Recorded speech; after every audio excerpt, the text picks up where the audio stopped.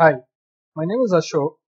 Today we are going to see the new features which SAP ByDesign has introduced in this version of viewing the history, flags, tags, and the favorites. So basically, what are those? See, basically when we create an order or create a transaction, whatever transaction you do it frequently or whatever it is, you can see in the history. It is same like the browser what you use it. If you could go to a browser and if you could scroll to the settings and if you could see the history, you could see the number of histories whatever you browsed will get displayed. Same like that in SAP by design, SAP has introduced the history. So if you could see, these are the activities, the transaction which I have used it, and it is describing the days, how many days ago I have used it. Same like in browser, the recent activity, frequently used activities. So these kinds of options are there in history. So the next option is the flags. What are those flags? Usually flags are done when you're creating in transactions. You can just flag an order with certain description note or text, something like that. Let me show you that, and let me come back to the same screen and show whatever I have flagged it will get displayed in this particular Workcenter.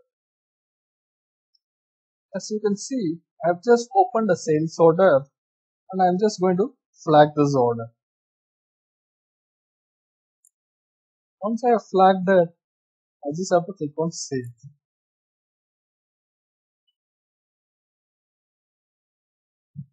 So if you could see, the order number is 684. So I'm just closing this order and I'm taking you to the launchpad and I'm going to show you the flag. If you could see, the sales order 684 is being flagged.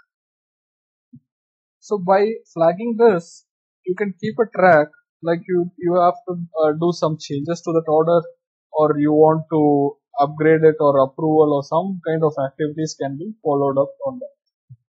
So this is how the flag is being used. Next, we are going to see the favorite icon. If you could see, the favorite icons is mainly used for the frequently used kind of accounts or whatever contacts you use frequently. So when you just click on favorite, you can directly like access that particular transaction or accounts or customer or a contact or an employee.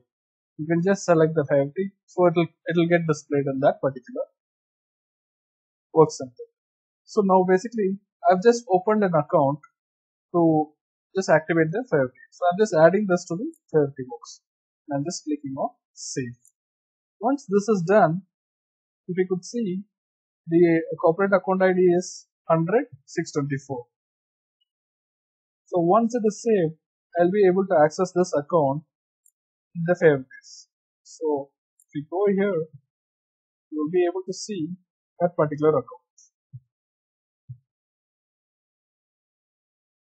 The next option which I'm going to show you is the tags.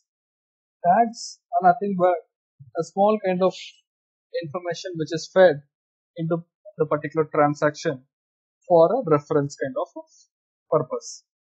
So basically, I've just opened a lead and I'm just going to tag something for this lead. So just click on add tags. When you click on add tags, just put it as whatever as per your business requirement in this view. For as of now, I'm just giving it as a test and I'm just adding it. Once you have done, just click on save. Once the document is saved, you can directly go back to the tags in the Workcenter. Now in this, you'll be able to see that particular tag.